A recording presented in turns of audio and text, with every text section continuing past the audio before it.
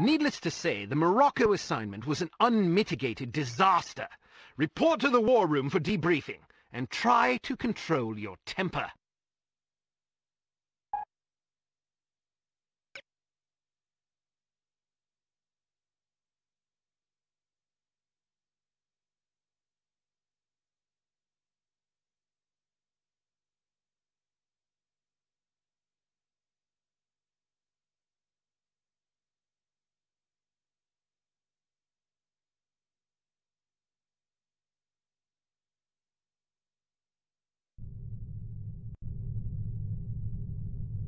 Well, I think we can classify Morocco as a complete disaster.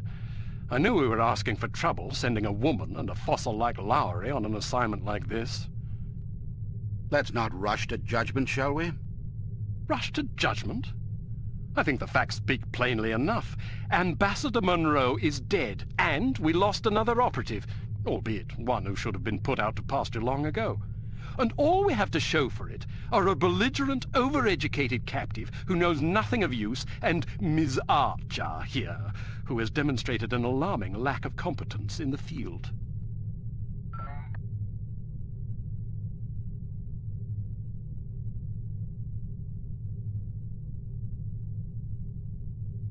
I'd like to remind you that Volkov was lying in wait. Someone betrayed us. Indeed. And it seems that someone may have been your charming mentor. Bruno? What are you talking about? The evidence is largely circumstantial, but it is nonetheless compelling. That's crazy. In light of information unearthed during our investigation in Morocco, we now believe that Agent Lowry, Bruno, was in league with these harm chaps. But Volkov shot him. Perhaps to silence him. Or perhaps Lowry was demanding too much in exchange for his treachery. Alleged treachery. Lowry was a personal friend and one of our best agents. Unless he is proven guilty, he deserves to be honored, not slandered.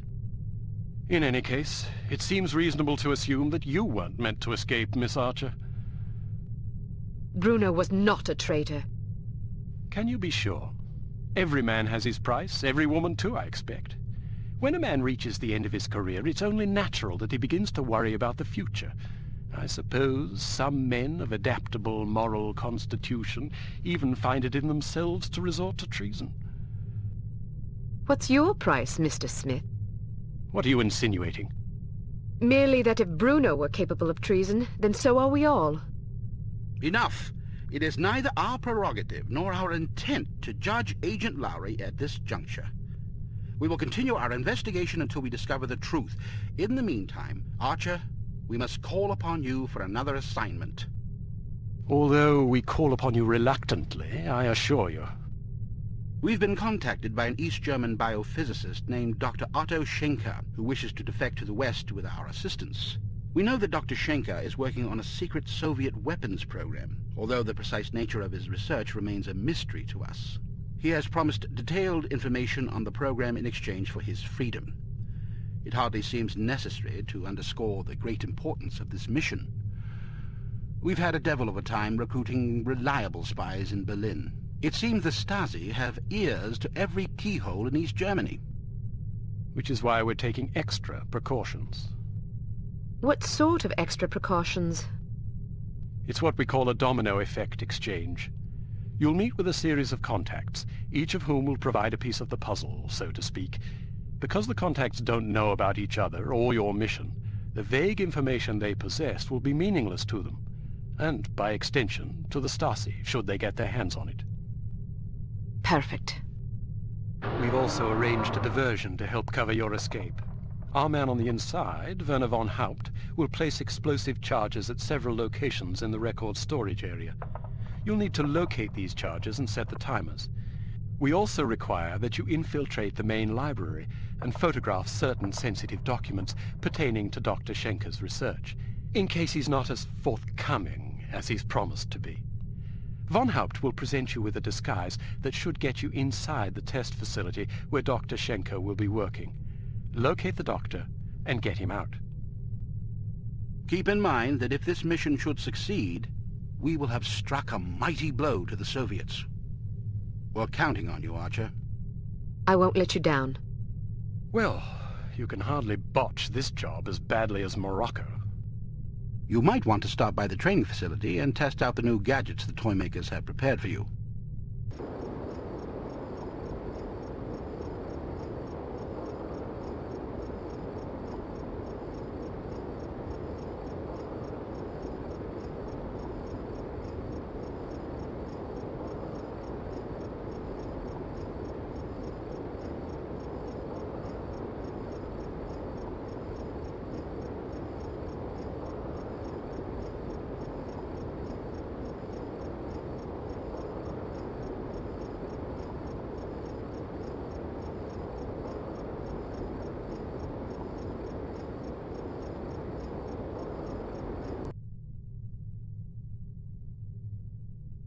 Welcome to Advanced Field Tactics.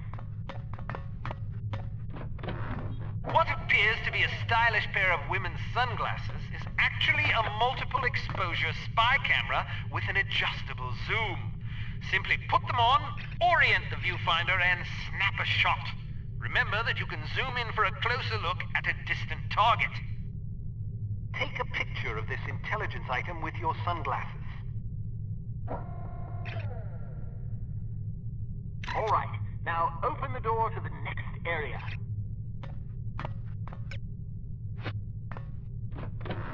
Unfortunately, this cigarette lighter is just an ordinary run-of-the-mill cigarette lighter. Still, it can be useful for providing light, starting fires, or lighting cigarettes. Use your cigarette lighter to light this piece of paper on fire. All right, now open the door to the next area. These relatively inconspicuous-looking lipsticks are actually powerful explosive devices that detonate on impact. Accustom yourself to the weight and explosion radius, and try not to blow yourself to smithereens.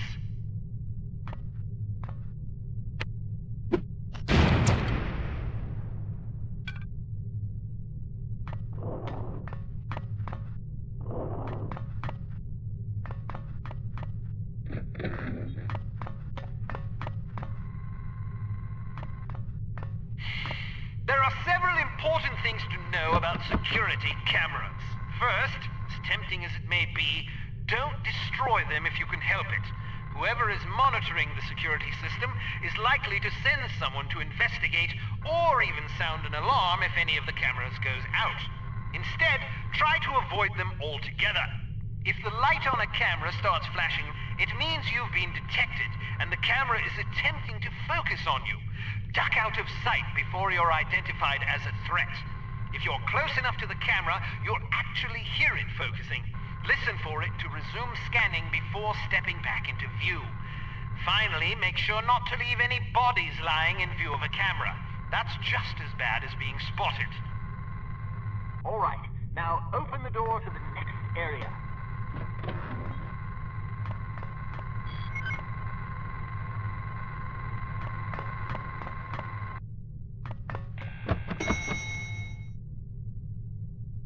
Searchlights are also best avoided.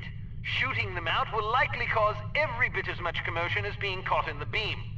Figure out their movement patterns before attempting to bypass them. All right, now open the door to the next area.